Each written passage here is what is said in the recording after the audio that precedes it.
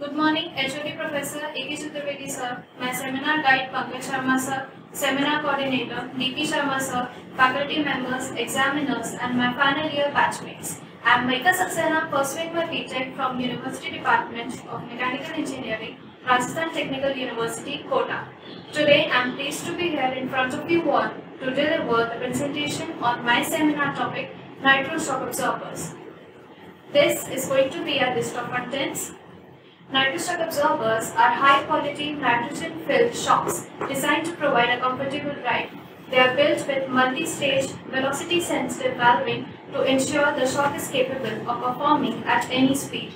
The transformation of kinetic energy to heat energy takes place when the piston moves up and down in a cylinder filled with oil and forces the oil to move through them, thus providing the damping effect. The need of the nitro shock absorbers arises when the vehicles pass most often through the bumpy roads. This causes the piston to move quickly through the oil located inside the working chamber. Due to the rapid movement of the fluid which takes place between the chambers during the rebound and compression strokes can cause foaming effect, which is also known as cavitation. In this foaming effect, the bubbles are formed inside the shock absorber which reduce the resistance capability and damping effect. Nitrogen gas present in the nitro shock absorbers keeps the fluid compressed and pressurized to reduce the possibility of foaming and thus increase the damping capacity and provides greater damping force, leading to a consistent performance. In nitro shock absorbers, we use the nitrogen gas to reduce the foaming effect. Questions generally arise that why do we use nitrogen gas in shock absorbers and why not air or any other gas? This is because nitrogen reduces the chance of moisture formation.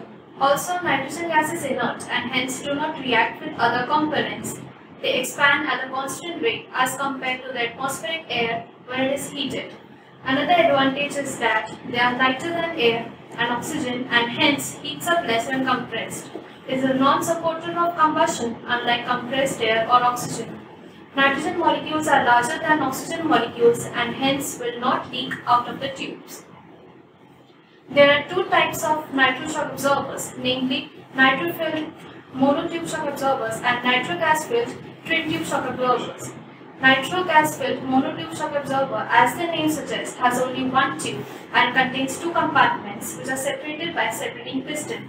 The upper compartment is the working chamber which is fully filled with oil and the lower compartment is the expansion chamber which is charged with high pressure nitrogen gas between 25 to 35 bars. During compression, when the piston rod moves down, the compression valve inside the piston moves and opens and some of the oil moves towards the upper working chamber. The downward motion of the piston also makes the separating piston to move downward, thereby compressing the gas. The high pressure gas does not allow the piston to move quickly and thus prevent the foaming. During the rebound, piston starts to move upward and rebound valve opens to make the oil flow back to the lower working chamber. The separating piston also moves upward, thus reducing the gas pressure, causing it to rebound. There are various designs of nitro gas-filled monotube shock absorber. One of them is a reservoir shock. Reservoir shocks have a separate reservoir in which the nitrogen gas is present. They can have the reservoir connected with a hose to the main shock body, like in remote reservoir shocks, or reservoir can be directly connected with a main shock body, like in picky-pack shocks.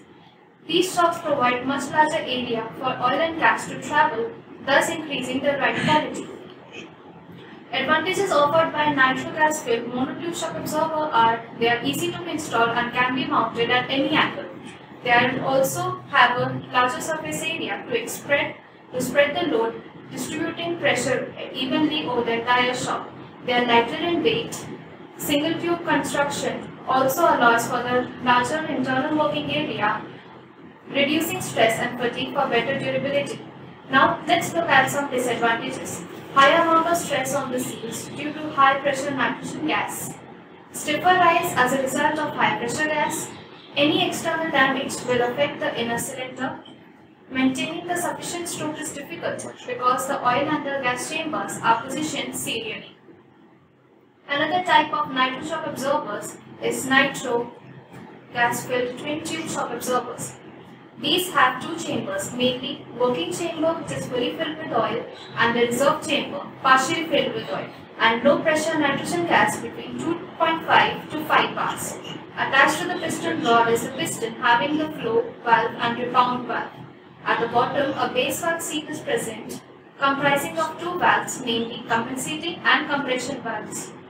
During compression, when the piston rod moves down, the flow valve opens and the oil flows into the upper working chamber. It also causes the compression valve inside the base valve seal to open and oil flow to the reserve chamber or oil reservoir, thereby compressing the nitrogen gas. During rebound, the piston moves upwards and the rebound valve opens, which makes the oil flow into the lower working chamber.